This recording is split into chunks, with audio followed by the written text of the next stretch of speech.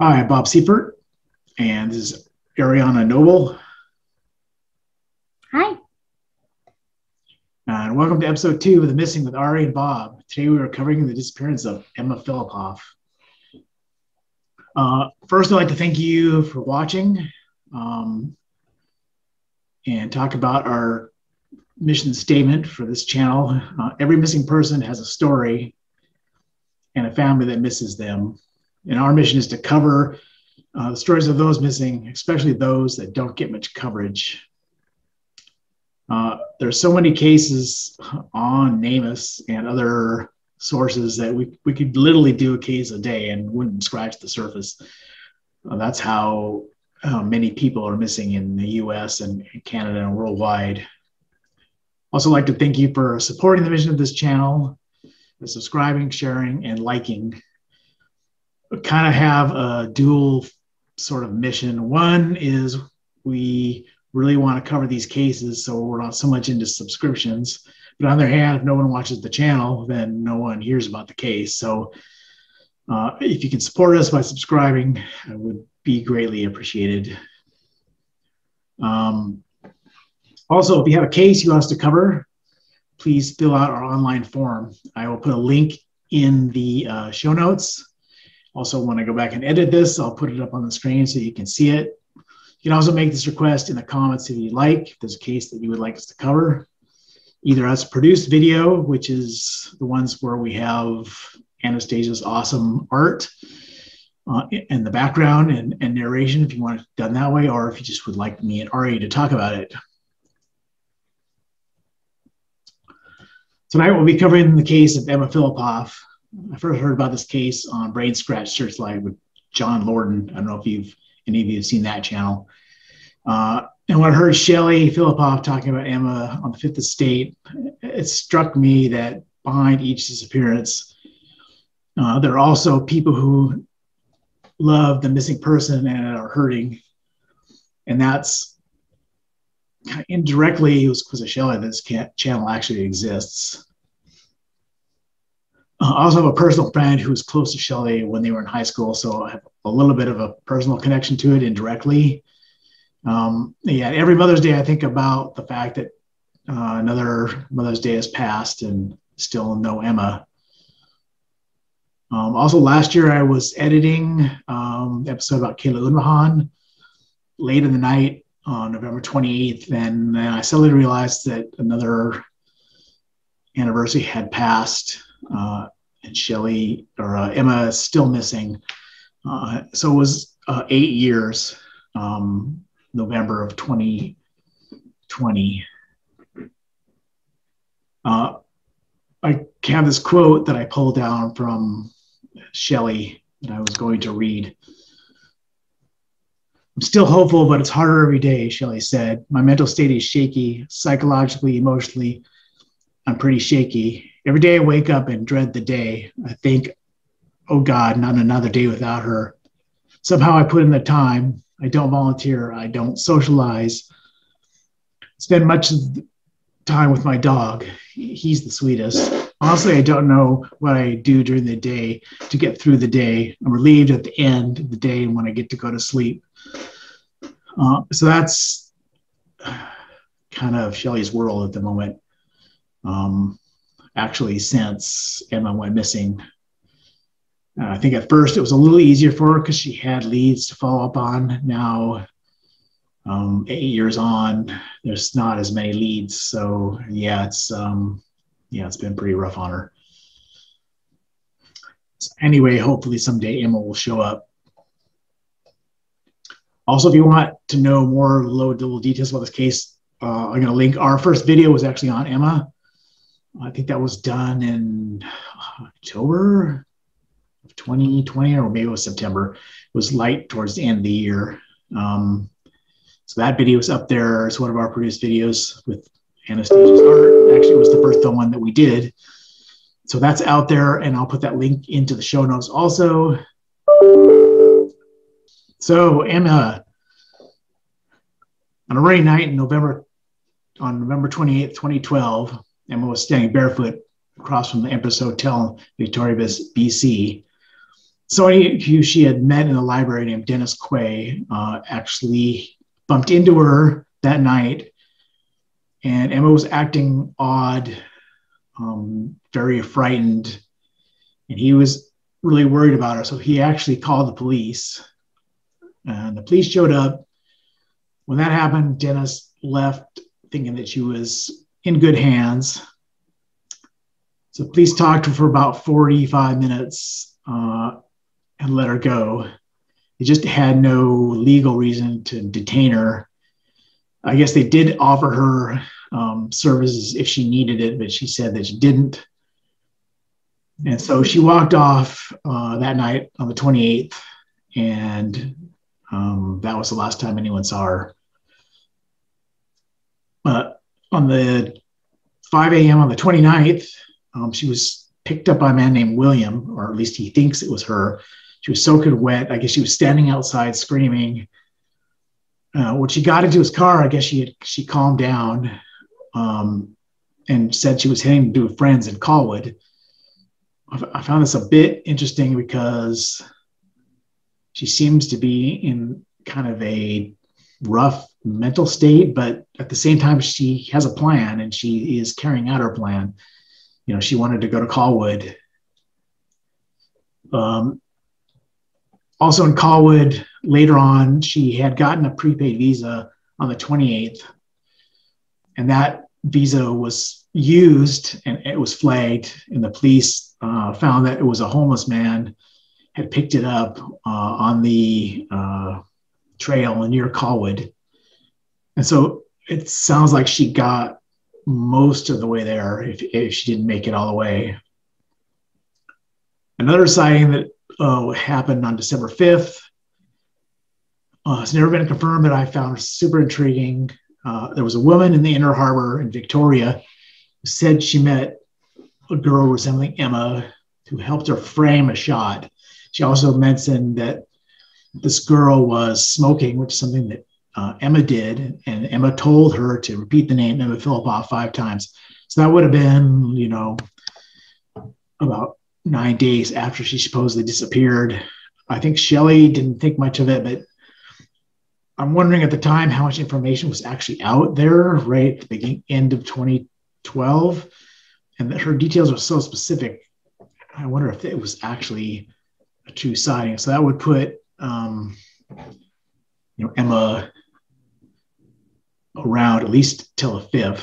What happened to her after that, no one seems to know. So Emma left her passport, laptop, journals, camera, and borrowed library books in her van. While that stuff was there, the journals were really important to her. She was a very private person, and a lot of people think that she wouldn't have just walked out without taking her journals. And that's how we get all the quotes that we have from her from the state, and in other videos were from things that she wrote both in her laptop. A little more background about what happened. Before that, Emma moved to Victoria in 2011 from Perth. Perth is all the way on the other side of the country, so north of New York, so basically the east coast of Canada. So she came all the way out to the west coast and settled in Victoria on Vancouver Island. She didn't have a job or a place to stay set up when she came out. She would comment later that she thought something amazing was going to happen to her there, which I hate to say kind of did. It just, from our viewpoint, wasn't something good. She stayed with a childhood friend at first, showed some signs of mental illness.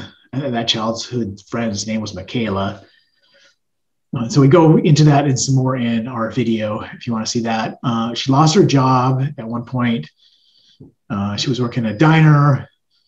She would later become homeless and stay in the Sandy Women's Merriman shelter. And then she met another Michaela who goes by the name Micah. And she stayed with her until Micah started traveling.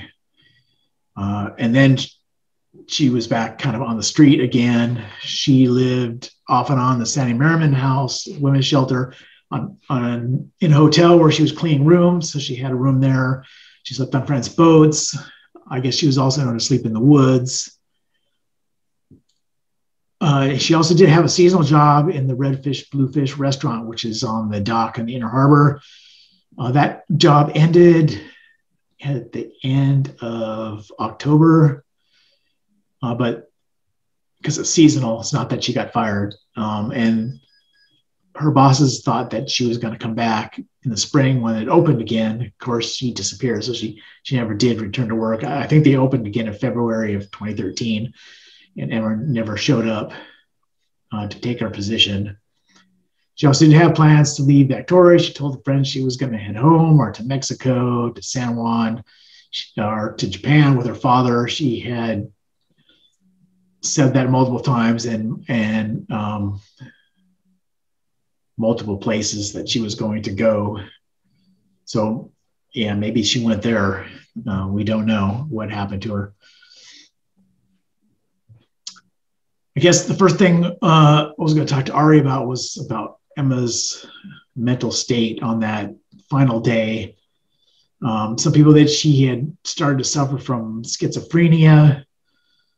Other people say she was actually being stalked. I know she was afraid of some man that she had worked with when she was up as being a chef in Campbell River. You know, if that person was stalking her, but something with her, especially in the last week, was going on because according to the people in the shelter, she had been happy and cheerful. In those last couple of weeks, she had become really sort of down and dark and withdrew from friends, quit drinking, became less and less social up until the time that she disappeared.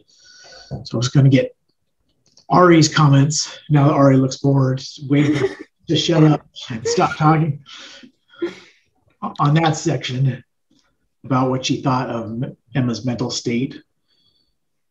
Yeah. I mean, the first thing that pops into my head is just that she was probably going through something, like whether it was starting to show signs of schizophrenia or something like that, or even just dealing with some sort of depression that she like couldn't figure out her way out of, like getting lonely and like not being so social anymore. I feel like a lot of people kind of have that, like, oh, this is a sign that there's something, like there has to be some big disease, there has to be some big change that's happened that's like making this person this way, when it can be like something, just a small incident that really just like messes with you for a while. And then like going through the motions of that and like cutting out friends, stopping things that you used to do, like that just kind of, from my own experience, like drives you further into that hole. And I know like I think the like being stalked is really interesting, because I like, from the way that it seems like from an outside perspective, looking at all the reports and things that we've looked at, like that was something that she definitely thought was happening. And that could be like just seeing people on the street that look kind of similar, or it could be that she was actually being stalked by someone, but then it was written off because she was showing these other signs of something like that. And I mean, that would drive me crazy as a person. Like if you're dealing with something that was stressing you out and then you thought you're being stalked, and when you try to talk to people about it, they're like, oh, like you're just schizophrenic or whatever's going on there. And then not having a real support system in place to support you with whatever's going on would be really difficult. Yep. I know whatever happened, she called her mom about a week before she disappeared and asked her mom to come out and pick her up because she was really struggling at that point. And then the next morning, she would feel better and she would tell mom not to come. So eventually on the morning of the 28th, Shelley said, no, I'm going. Emma called her on the 27th, said, mom, please come out. And the morning of the 28th, she said, no, mom, not today. But Shelley got on anyway at that point. So whatever was going on, it was pretty noticeable, at least from the staff at the Merriman shelter. And then I don't know if you've watched the video, but her last day, she really stuck out to multiple people as really struggling. she looked very, very sad and frightened the day that she disappeared. Yeah. Yeah. I know, like, for me, and from talking to people who've dealt with depression and things like that, like, there are days where you're like really struggling, you're really dealing with something, and then you'll wake up the next morning, or you'll watch a movie, you'll do something, and then you're like, oh, I'm all better, this is fine now, so I don't need like whatever support I had already asked for. And like that's what I hear a lot of, like when we're talking about like her calling her mom and saying like please come, and then calling her back and saying like no, I'm okay, like that kind of wanting to be the strong person that can handle it all on her own. And sometimes that can work really well, and other times it doesn't. And it's just really interesting to me, like that she was asking for that help and then like just kept going back and forth about it. And I mean, more power to Shelley that she was like, no, I'm just going to go. Like, I hear what you're saying, but I can also tell that you're dealing with something and I want to be there for you. And, like, yeah, people noticing that Emma was really struggling with something, is interesting. And like it makes me wonder like if those people that had noticed something was going on with her had been able to tell her like, hey, I noticed something seems like it's going on with you, and I know that you like aren't really talking to people about it right now, but like we're here for you, and like making that sort of connection and like things like that, instead of like, oh well, she said that she's fine. Or like when you talked about like the police doing a check on her and talking to her for 45 minutes and then just letting her go, it's like, well, what had that conversation go on for 45 minutes? And like all of those questions come up about like, so what was happening that like had her be dealing with that, and then what was happening for other people that they like couldn't make that connection with her, that she couldn't feel that connection to people, as a person who like, from what I've seen of her, to be a very like loving and open person who cares a lot.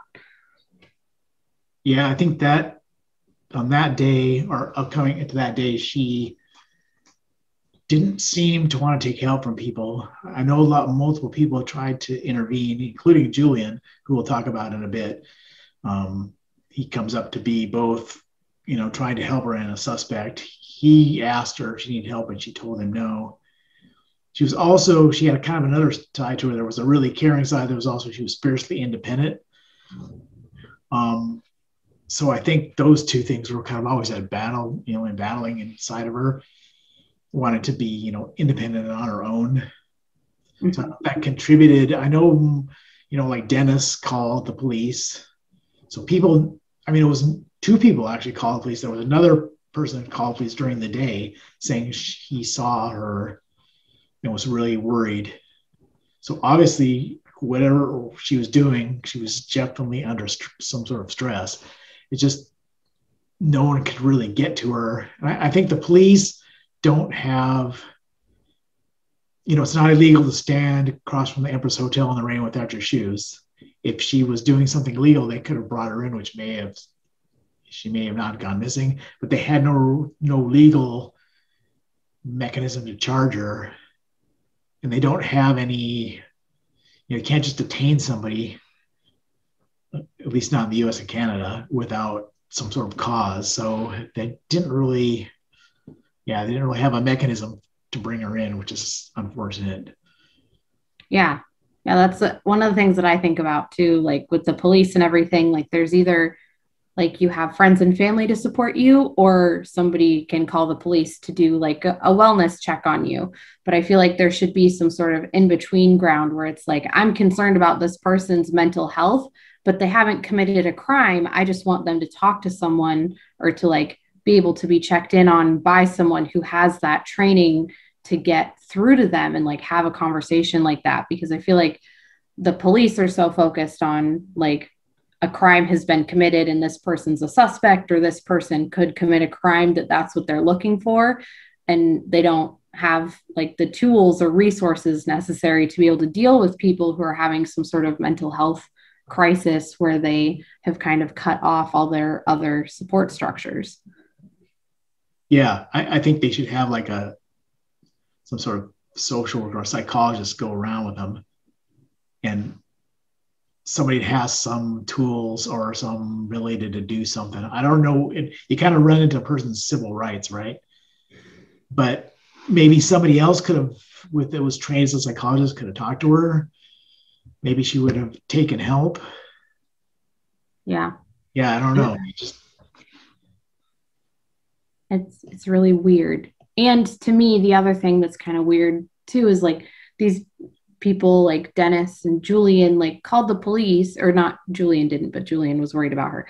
But they called the police to have them check on her, and then they just left. Like that's also something that for me, like if one of my friends is dealing with something, or even when I was dealing with something and I would tell everybody like, no, leave me alone, they'd be like, okay, well, we don't have to talk, but like, I'm just going to hang out with you today to make sure that you're okay.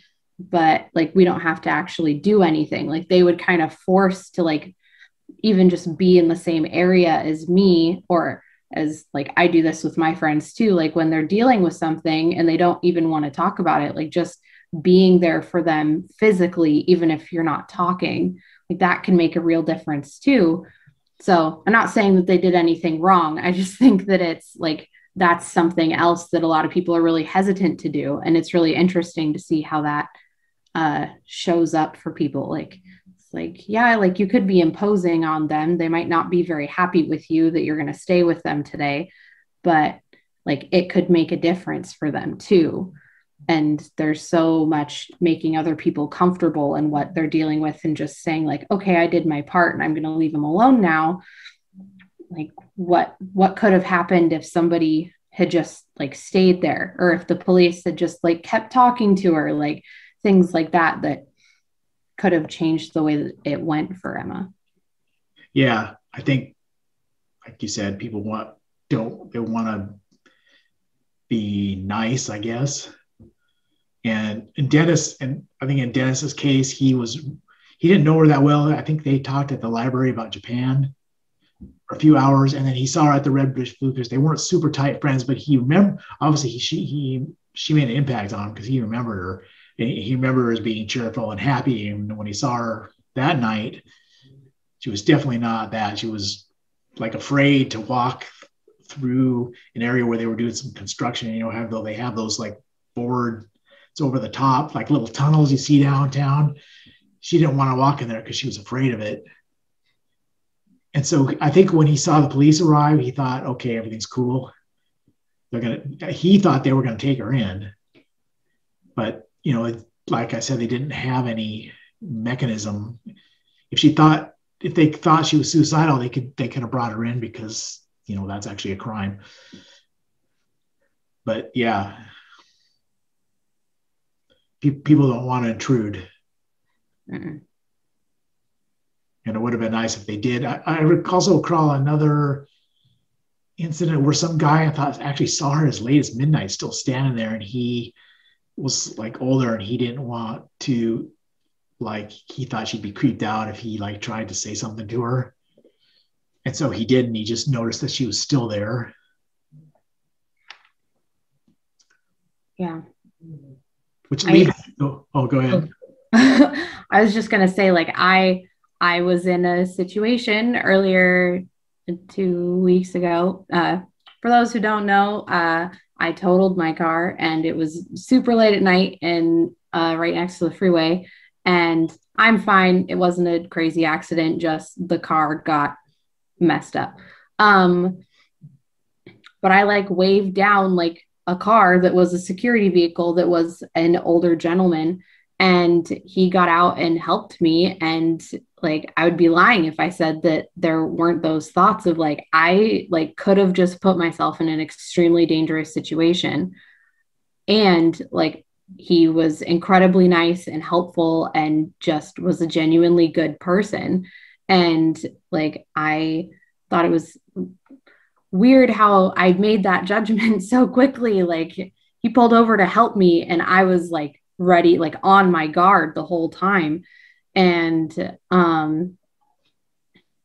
like I also think about like what could have happened if I hadn't like actually ask someone to help me, because I'm also a very independent person. Like I'd probably still be stuck on the side of the freeway with like nobody near me, because I'm a person, I will push that car wherever it needs to go by myself. Um but yeah, and then like when he and I were talking, like people would pull over to ask if I was okay, and like he was closer to the cars, so he would say like, oh yeah, like we're okay. And then he caught himself and he was like, no, I shouldn't be saying that, like you're the one who it is, like you should be talking to them. And so it's just like there's so many different like rules and expectations that like you, if you're an older man, you can't be nice to a younger lady because then it looks weird. Like there's so many things like that where like you're on your guard about it and you get like all these things stuck up in your head about it. Or it's like if that guy had been the person to talk to her that could have made a difference, like how differently would that have gone? And like there's obviously instances where having those like quick snap judgments and things are really useful and they help keep you alive. But there are also times where like I've seen people walking down the street that look like they're having a bad day. And I don't say anything to them because I'm like, oh, they've probably got the person, like they've got people around them to support them. And now I think about like how many more cases could that be where somebody just like vanishes because nobody had that, like was able to have that conversation with them, because we're all like so stuck in what we're supposed to be doing instead of like out there possibly making a difference for them. Yep. Yeah. There's a lot of opportunities. Emma just kind of fell through the cracks. And I'm thinking another thing that came to mind when you were saying that is if she was still there at midnight. I remember Shelly at one point, I can't remember where it was, saying she wanted to go out like that night because she came in, she went to the shelter, and then she wanted to go like roam the streets. And I think it was one of the police officers said, no, it's too dangerous. And so she didn't go out, and she may have actually bumped into her. It's kind of like, we both like football, right? That field goal that's missed in the first quarter doesn't seem like it means anything until you get to the fourth quarter, and that's the difference in the game. It's like you see that throughout this whole day, you see that happening multiple times where if something, just one little thing might have had gone the other way, the outcome might have been different. Yeah. That's part of the like speculation, right? About all these cases that are unsolved still. Like, I think we talked about this last time with Maura Murray, where like the smallest detail in the case now, like years later, looks like it's the missing piece of the puzzle.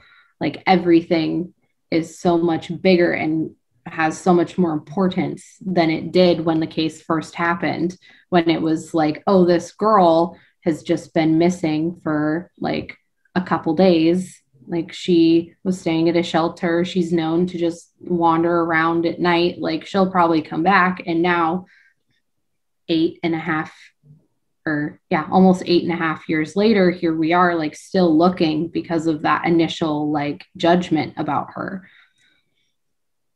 Yeah, and that actually kind of brings me into the next sort of topic. I was going to talk about Patty, who was on the Fifth Estate. Not the Fifth Estate, the nighttime podcast with Jordan Bonapart. She was actually the one who chased Emma out of the shelter that night, the night that she disappeared. Mm-hmm. And her take is a lot different than what we had heard on, when the regular narrative is that Emma came to the shelter at 6 and found out her mom was coming and then freaked out and ran. But if you listen to Patty, who was there, she says that Emma didn't have a bed that night and that her and Emma were sitting on the steps to the attic where there was a lot of beds. And Patty was trying to get Emma a bed, like an emergency bed, because she could tell she was stressed. And somewhere in that conversation that Patty was having with the staff, Emma bolted, and Patty chased her out the door. And now I totally lost my train of thought why this tied in, but I'll keep going now because I don't really have a choice. Um, she chased her out the door and was not able to catch up with her, which kind of throws on the original narrative on its ear, which was that Emma knew mom was coming or didn't know mom was coming. The other thing that Patty said, now I see where this ties in, is that she thanked the shelter for taking care of her, but she also thought some of the things that the shelter said about Emma weren't true. Like the shelter had said that she was taking like stuff from her room and putting it on the lawn across the road where the courthouse is because things were talking to her. Patty doesn't think any of that was actually true, that Emma never did that. And that tainted the police's view of her, that the case was taken less seriously in the beginning because of that. So I don't know which one of those two is true, but Patty was there. So Yeah. Yeah, it is weird. Like I was looking at the case on Reddit a while ago when we were talking about this, about Emma's case, when we first decided we were going to do this as our next episode. And I can't find the exact post again, but I'm pretty sure there was somebody who said that like they either knew someone who went to that shelter, or they had like called them to just like find out about getting a bed there, or like they had lots of people have had interactions with the shelter that Emma went to. And a lot of them seemed like the shelter did not, like people were not happy with them. Like they would, like if you said that you were needing to stay there to stay away from your family or whatever, like the shelter would call your family to tell them that you were there, like things like that were just kind of like off about them. And that the people who like you would expect to be working at a place like that, like usually very warm and welcoming and friendly, like from first interactions, they were like cold and reserved and not at all like that sense of comfort. Like it was all about just getting people in and out as quick as possible instead of actually taking care of them. And I wish that I had the original post about it, but it is probably pretty far down here. Yeah, I just found that one post to be pretty interesting. And then with Patty's story about how like it's so different than what the shelter says. And like you just said, like how differently the police may have treated the case if they had looked at Emma as like this young girl who was struggling with something and needed support in her life, instead of this like young homeless person who was going crazy. Yeah, I like to think that the shelter did their best to take care of her. I think they do. I don't know if they're getting the same thing that the people around Morris crash site deal with, is just all these people calling. So they're kind of famous now because of Emma. I don't know if that affects the way they respond to people. I also kind of find that odd that somebody would say they would call their parents because they, Shelley was saying they eventually would kick her out. They told Shelley not to show up anymore because they're supposed to keep some of that stuff secret. Like a lot of these women come from abused relationships and they don't want like their abuser to find out they're there. Mm-hmm. So I kind of find that odd that they would call somebody. I don't know. It's interesting. Yeah. And again, like I haven't had any personal experience with the shelter, so I have no idea if that's true or not, but it was just something that I found and wanted to bring up as a possible thing to talk about in like coincidence with what Patty was saying about them talking about her putting her stuff outside and all of that.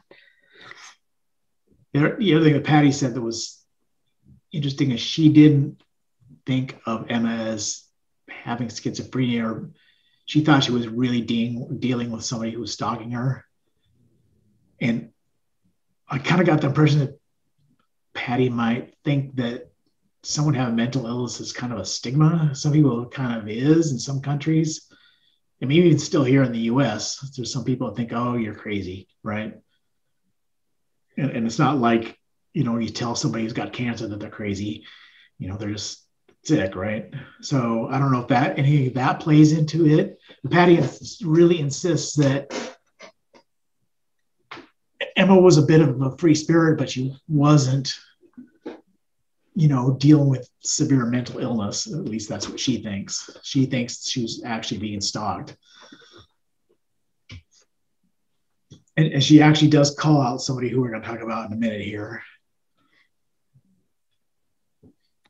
Yeah. Probably guess who that is. I might have some idea. Okay.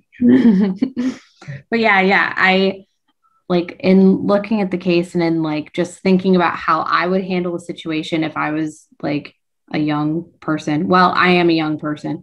If I was like being stalked by someone,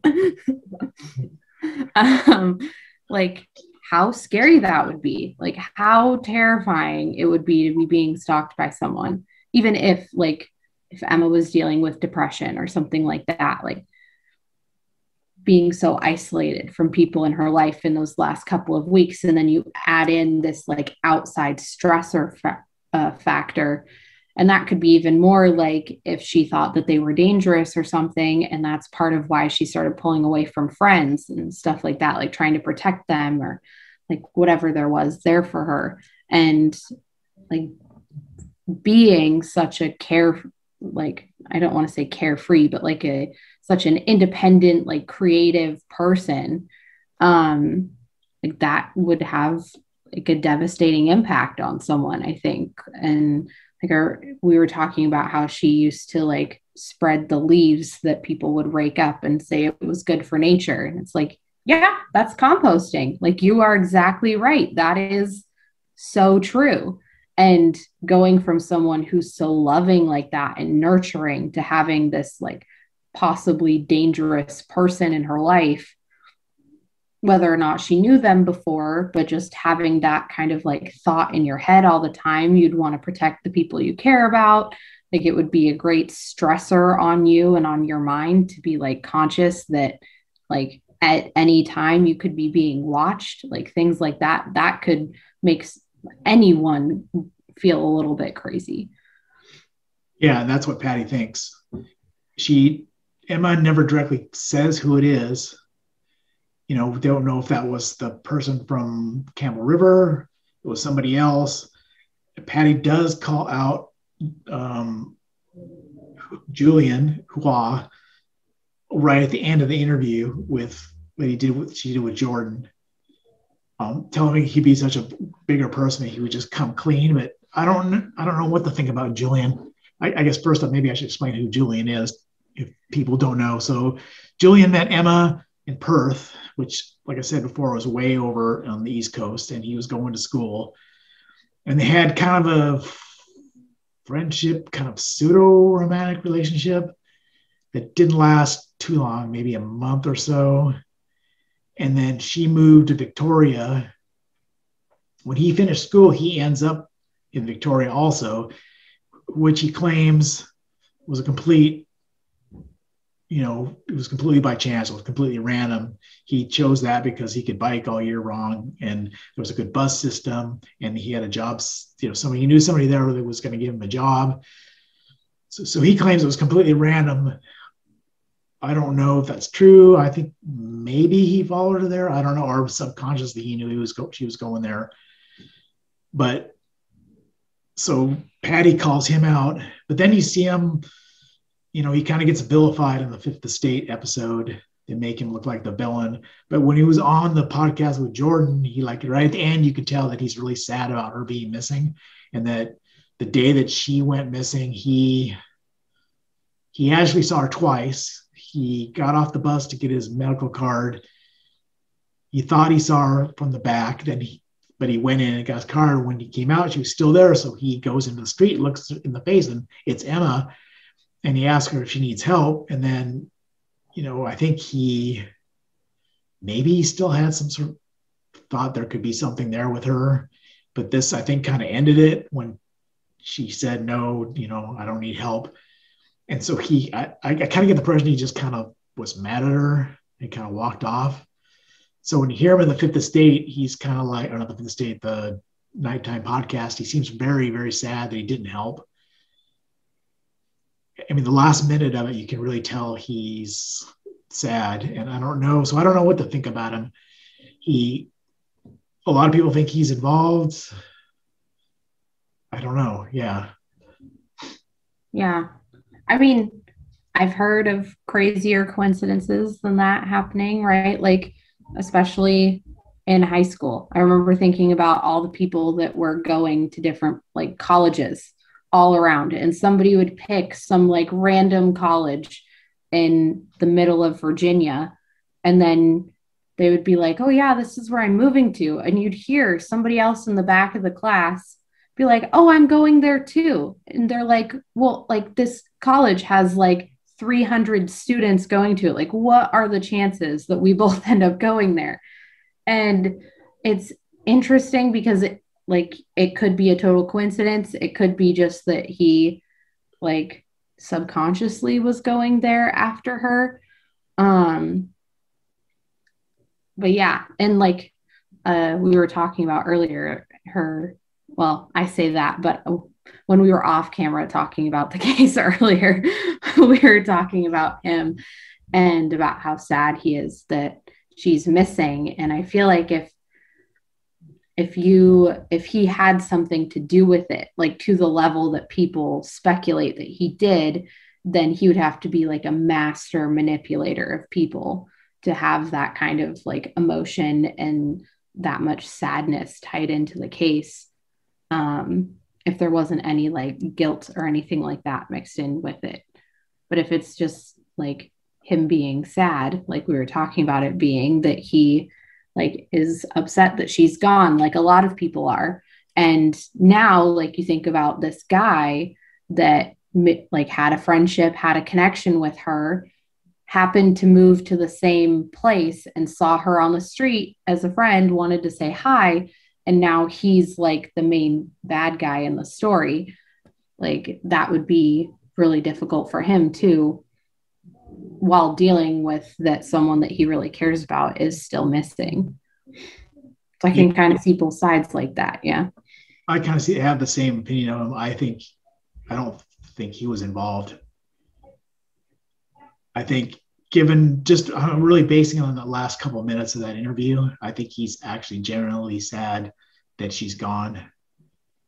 And so I don't think he was involved. Of course, nobody knows, right? What happened. We don't even know what happened to her, but that's the way he seems to me. And he kind of has gotten, trashed in the public opinion poll. Like he's probably, he's kind of withdrawn from, social media and things, trying to like basically hide.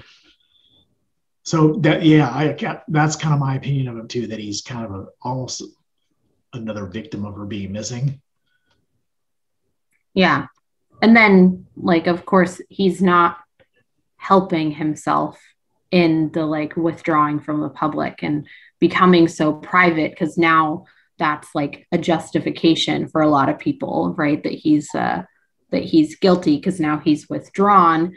It's like, well, like I live down the street from people that I went to high school with. And if they end up going missing, if something happens to them, then now I could be a suspect because I live so close to them. Like just because those connections are made after the fact and like sometimes months or years later that at first like had no connection, but now like we were talking about earlier, like the littlest detail has so much more like meaning added to it.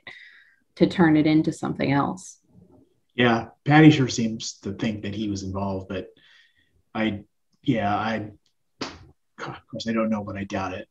Um, yeah, that's kind of Julian in a nutshell. And he's pretty much pulled back for good reason, I think. Yeah. Yeah. I do think that there's some stock, pardon the pun, in Emma being stalked or having someone kind of following or watching her. Because I could also get that from like that day where we were talking about like two people have called the police on this girl. So she's had to like defend herself, kind of, two police officers twice or like in a day, like that kind of stress to feel like somebody's watching me, somebody might be out for me because the police keep talking to me about how I'm doing and what's going on. Like people think that I'm going insane right now. Like, that would be insane for someone to have to deal with. I think, yeah, the first time they don't think they followed up, but somebody did call, seeing her like shuffling across the street, just really looking really, really sad. Yeah, it'd be interesting to see like a not like a well, kind of like a transcript or kind of like what happened after that initial call if there wasn't like follow up with her, and then when they checked on her the second time if they mentioned that first call and were like, hey, we got a call about this lady and we think it might have been you, so now there's two people that have called the police being concerned about you, like what's going on. Like that just immediately would put you on edge for like, okay, like people are watching me, like they keep calling the police on me and I'm just sad and trying to deal with what's happening in my life right now. Yeah, Emma, or not Emma, Shelley has actually tried to get that transcript or whatever notes. I don't know if I'm sure they didn't transcribe word for word, but they won't release it because it's still an active case. It's kind of like ongoing and active, as they say, which means that they want to keep their information close to hand in case they don't want, in case they take somebody to court and they say something, they don't want them to say, oh, I heard that in the news or whatever, or some podcast. It's information that was only, you know, only the perpetrator or whatever, if there was one, we don't know that, would have because they were involved. So she can't get the transcript or whatever notes that they have because she wanted to see it. Yeah, so we don't know. All we know is multiple people. You know, there's even more that didn't call the police that you know, Shelley met later that had noticed her that day, which is kind of odd because after that, right, the 29th, we might have William who picked her up and she was supposedly just screaming to no one in the middle, you know, in the middle of the night. After that, you don't see her, and she's not the kind of person that just disappears. I mean, people notice her for some reason. Yeah. I mean, that's another thing that could point to more like malicious or foul intended things to me. Like the fact, the way that you phrase that just like popped that into my head is like she's a noticeable person. So either somebody would have seen something or someone with the wrong intentions could have seen someone who was like upset and sad and hurting and taken advantage of that for whatever they had planned for her. And because of so many people throughout the day, like checking on her to make sure she was okay, even though she was so independent, like having someone who asked her, like, how's it going? How are you doing?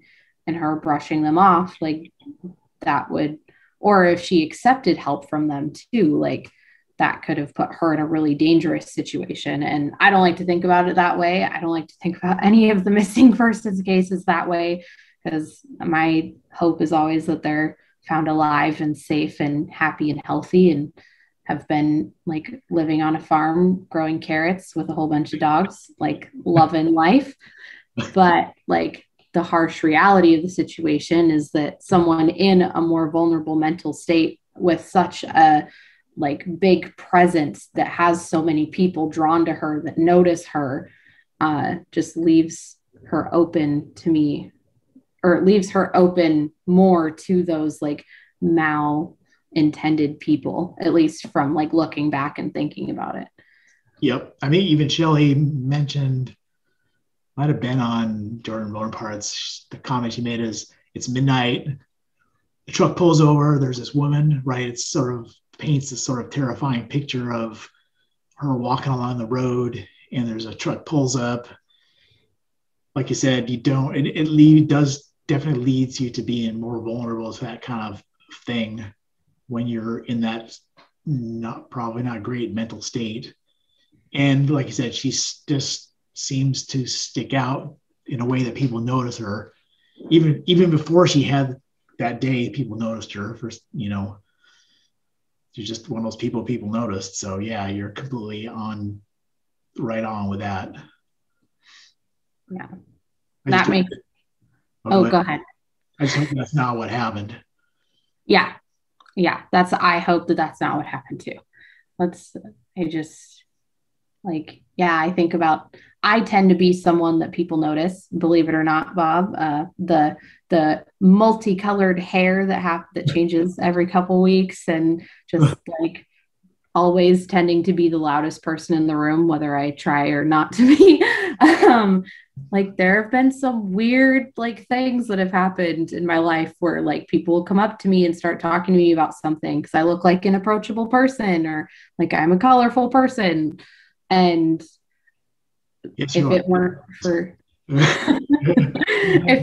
for me being like kind of on edge all the time about people because of cases and things like this that I've read and like learned so much about being a true crime junkie, I definitely could have gotten myself into more dangerous situations. And like, if I was more trusting of people, that it could have gone very poorly for me. I mean, when I was a child in elementary school, I was like, I want to be independent. So I packed up a suitcase and tried to run away from home when I was in like second grade, because it was like, I can do this by myself. Thanks, parents, but I got this. I quickly learned that I did not got this and returned home within the hour. But like things like that, we're looking back on it. I'm like, if one person had come up to me and been like, do you need a ride somewhere? I'd be like, yeah, like take me somewhere else. And like, then I'm in their control of whatever they want to do. And with Emma like running away from the shelter and feeling like she was being stalked, I could see that like helpful offer from a stranger, right? Of like a place to stay or a ride somewhere, something to get her away from that situation that she may or may not have been in. Like that could have been such a great option for her, that then somebody did whatever they did. Or maybe they just took her somewhere and dropped her off, and she's amazing at hiding and doesn't want to be found. Yep. That's the thing about her. I think when we talked about Maura, there was that lady they had on that was the expert in people that disappear. And she said they either have a ton of resources or none. And I think Emma was in the latter case, but Emma seems like a person that could actually pull it off. She's kind of scrappy and independent and resourceful. Mm-hmm. I think she could actually pull it off. And she seems to be able to live like with next to nothing a lot of the times. So I could see that she could pull it off. But I do find it kind of odd that she also doesn't seem like the kind of person that would let her mom suffer so much. So I don't know. I'm trying to find the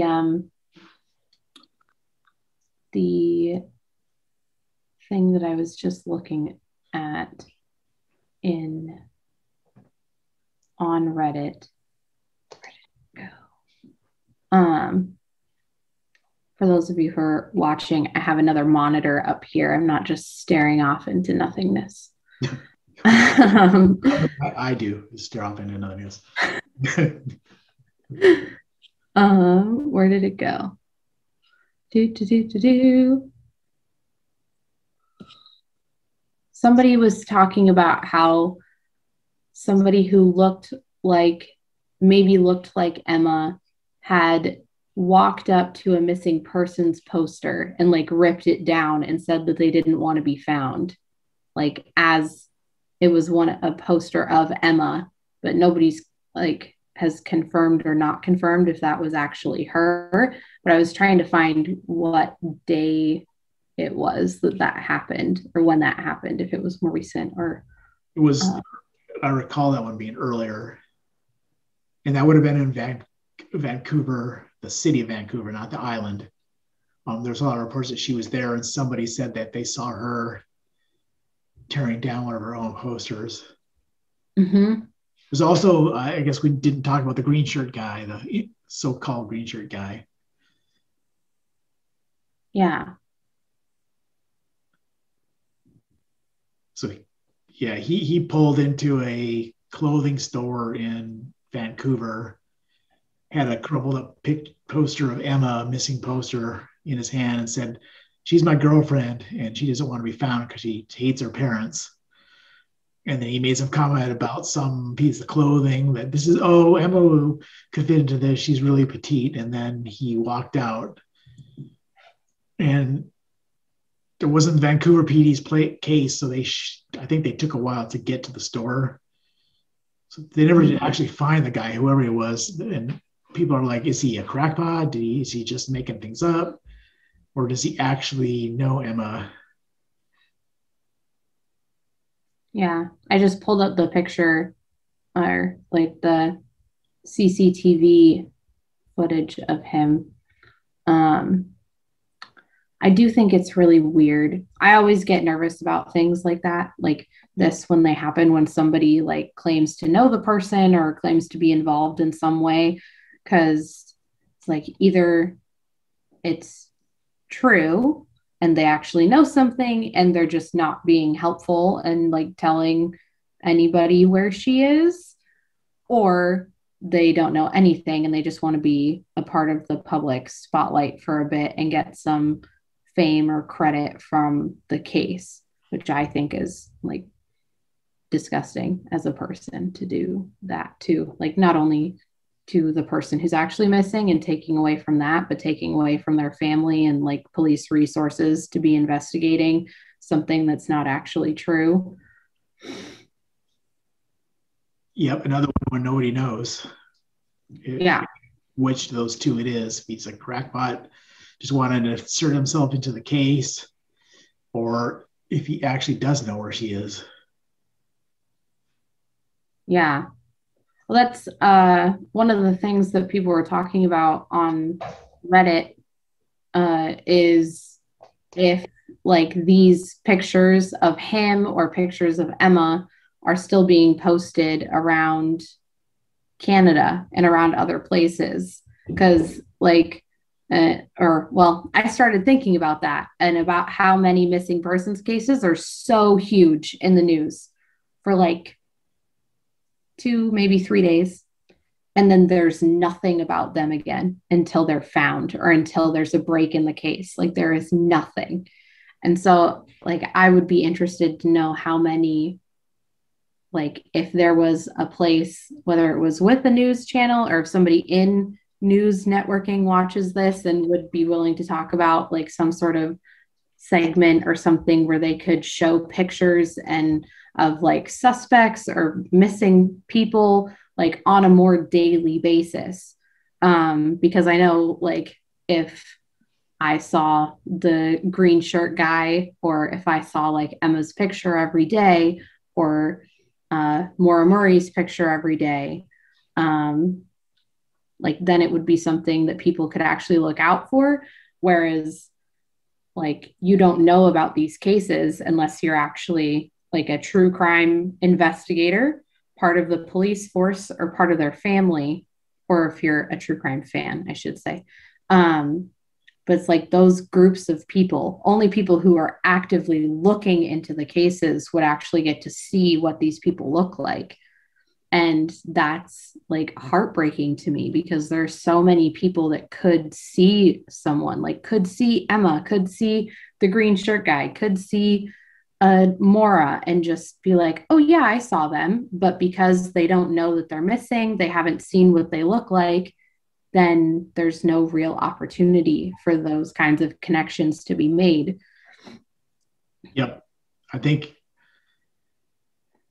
this case has still got some press, but like you said, most of it's in the first couple of days, and it tapers off to a month, and then slowly, unless there's some, like you said, some lead. I think Shelley's done as good a job as anybody can do, keeping it active. Yeah. And the other thing, I think the last big update was probably Williams, when William came forward in 2018, mentioning that he had thought he picked her up that night. It's sort of odd that he waited so long. I don't know what's with that, but and then they brought those cadaver dogs out. Kim Cooper brought her dogs out to Victoria, and they searched the area from there to Colwood. So Colwood is where they found her. The guy, I think his name was Dennis. I have that right. Found her prepaid Visa card. And that's where she told William she was heading, was Colwood, to meet a friend. Of course, they never identified that friend, but yeah, there hasn't been a lot since 2018, really. Yeah. Maybe they should do a segment on the news every night or something. Yeah, that's what I was just thinking. Like something on the news, like even if it's in the middle or at the end, like almost like a slideshow of like these people are missing, or even if they just did it area by area, like these people are missing, and like if you see them, call us and let us know. Or call the police and let them know. Not, you don't need to call the news. But like something like that, right? Because then you would see these faces, you would know who these people are, and it would drum up a lot more interest in the cases, so that like there have been lots of armchair detectives and like cases that a group of people on the internet will start looking into, and some of them have been solved because they get people together. It's like, what if we had that where some like a picture with a name was there, and then you could go in and do your own research about it. I saw something that actually it's kind of a joke, but I think it would be awesome. So they're talking about quarantine and COVID this past year, and all the true crime fans, they were like, they should have just mailed us cold cases. Then we could have spent this last year just investigating them, and you would have had like hundreds of thousands of cases that could have been solved, because you can use the community that's available to you to like help search, instead of it just being the police and people in their family and true crime fans investigating it. You're probably too young to remember this because they don't do this anymore, but they used to have them on milk cartons. Mm-hmm. I don't remember it, but I know it was a thing. Yeah, I don't. Even when I was a kid, and probably even to when I was in high school, it used to be, and I don't know, I can't even remember if it was specific milk, but it was like, have you seen me? And those would be just obviously be distributed all over the place, right? Yeah. And they would be on one shipment or whatever. Yeah, they don't do that anymore. Mm-mm. Ooh, Starbucks. Yeah. Starbucks Corporation. I work for you. Put them on every coffee cup. So I guess that I bumped my camera. That's not working so good. I have a new camera set up, so above my desk, I can see that it shakes. So it's probably going to show up in the video. So I'll have to modify it again for the next time. I guess it leads us to theories. I think we've covered. I mean, I was kind of like the Mora case. There's a lot of details, so I think we covered the major stuff. Theories. What happened to her?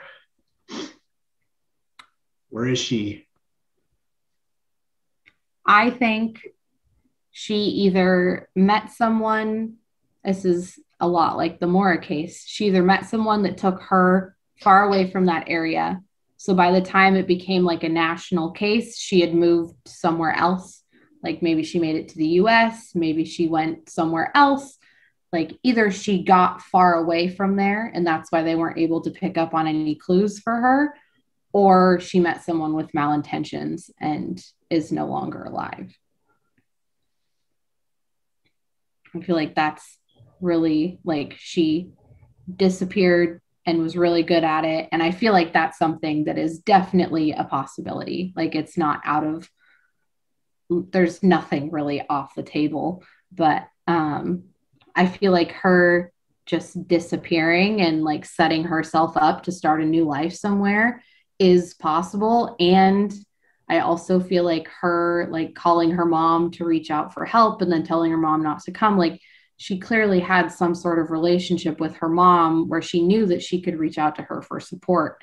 And like, if she was still alive, she would have done that already, like called Shelly to ask her for something or to tell her that she was okay. Because you can see and like hear how much Shelly's heart is breaking and has been broken over the past 8.5 years without her daughter. Yep. Yep, for sure. I have this kind of nutty theory. All right, Bob, here we go. It also plays into her being gone, which I, like you said, I can't. She doesn't seem like the kind of person that would leave her mom hanging like that. So here's, I don't know, it came out this when I was on San Juan Island. So Vancouver Island and San Juan are about 5 miles apart. And in good weather, I could see if you could get from Victoria, from the inner harbor, and that's why that one sighting her is so odd on the 5th. The lady says that she helped her frame a shot. Remember, Emma was a trained photojournalist. Mm-hmm. Not all those little details. If you could get on a boat and get to San Juan, I know you can come in a bunch of those bays, especially at night, like by the Rubentart picnic area. The bays are really nicely sheltered because I dove most of the bays on an island back when I used to be a diver. You could walk ashore, and I could swear, because we used to ride our bike over on the ferry. They don't check your ID when you come back on. They assume that you came by ferry.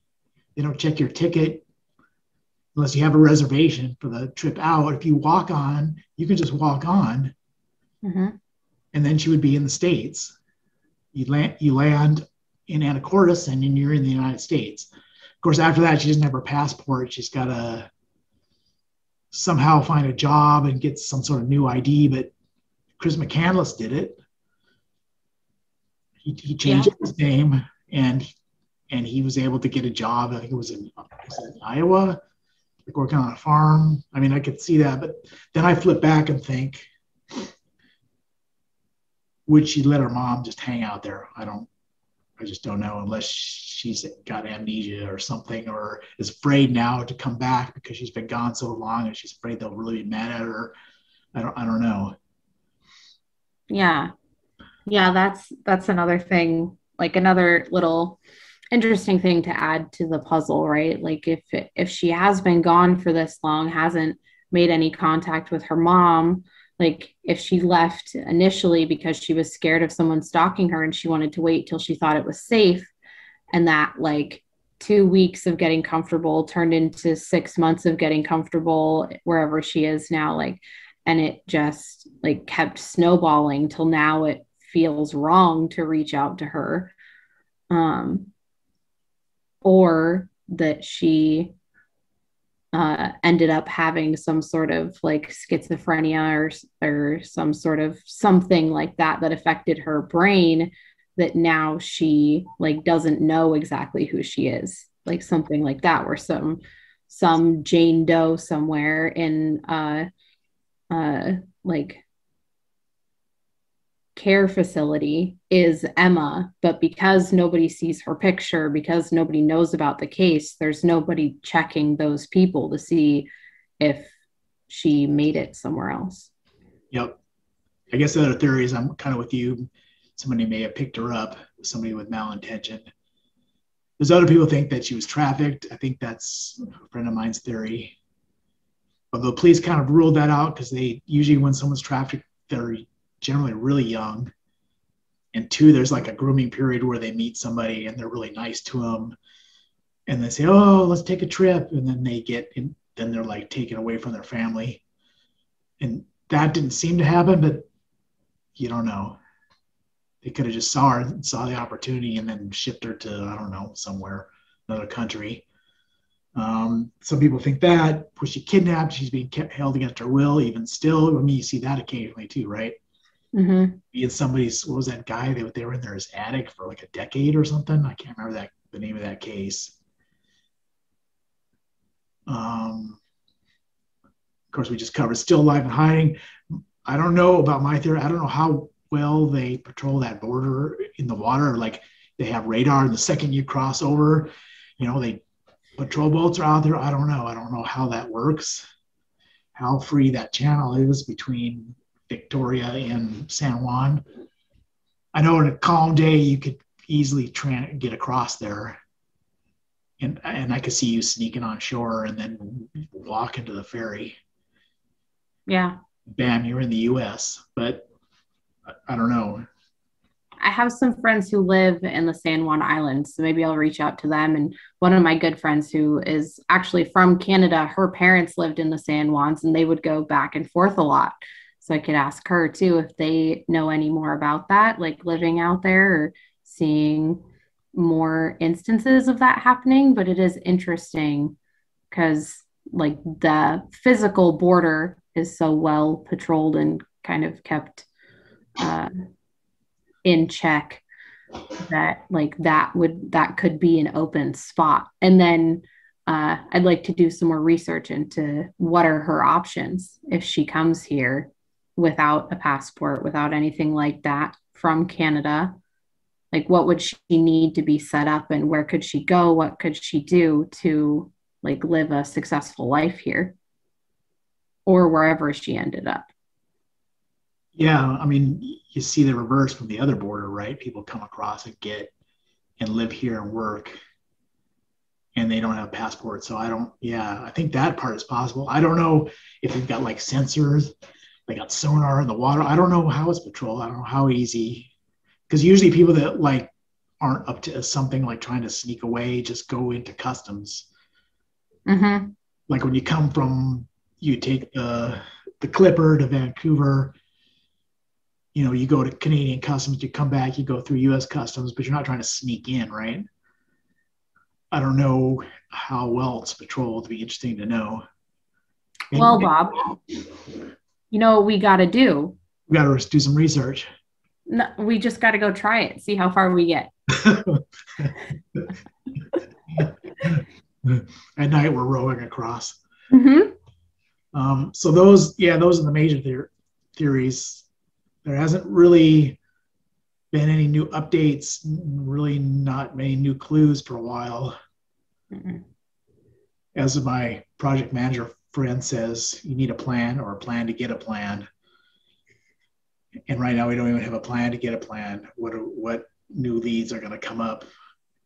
It's going to come up to somebody saying something that they saw, or somebody sees Emma and knows who she is. Yeah, I guess that's the other thing that like I just want to put out there, even though I'm sure lots of people have said it before, is like if Emma's still out there, it's not too late. If you saw something 8 years ago that you weren't sure about, but you've never talked about it, like it is never too late to come forward and say something. It would be better to just investigate it and get it off your chest instead of living with that not having said something, because it could be the key to the case, even if you just saw her at a 7-Eleven. Like you never know what that could bring about for like new investigations and new leads. Yep, that's what they need. That might be the puzzle piece. The piece is there somewhere, just we don't know what it is, and nobody's come forward in a while. Like I said, 2018 was the last thing, and before that there was nothing for 6 years really. between 2012 and 2018. Yeah. So I think that's it, unless you have something else to say. That sounds terrible. I think that's about it. I just like, this is one of those cases, like with most of the cases that we've talked about off camera and on camera. Uh, Bob and I are the kind of people that will get done recording this, then we'll just go sit in the kitchen and talk for another hour or two about different cases we want to talk about here. I just like am always hopeful that they'll be found. And I know this is, yeah, like it'll just stick in my head. Like Emma Fillipoff, like that name comes into my head all the time. And sometimes I'm like, why am I thinking about that right now? But then it's that, like, if I'm not thinking about it, if I'm not looking into it, then who is? Like, let's take that on, even though there is like Shelley and the whole team of people looking for her. Like, it's always better to have more eyes and more ears and more people sharing about it than just keep trying to do it by yourself.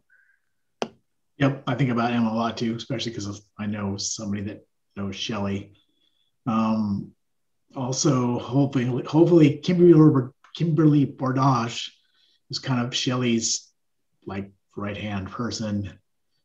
She was working on a film called Good Luck Every Heart, which is a quote from Emma. I think COVID kind of shut that down. Hopefully she'll finish that, trying to bring more to the case. Anyway, all right, I guess we're going to sign off. Hopefully my camera didn't shake too much. I think that's another thing, the next thing I get to fix, because this desk is kind of wobbly. All right, take care. Thank you for watching, and help us out by subscribing and sharing. Bye. All right.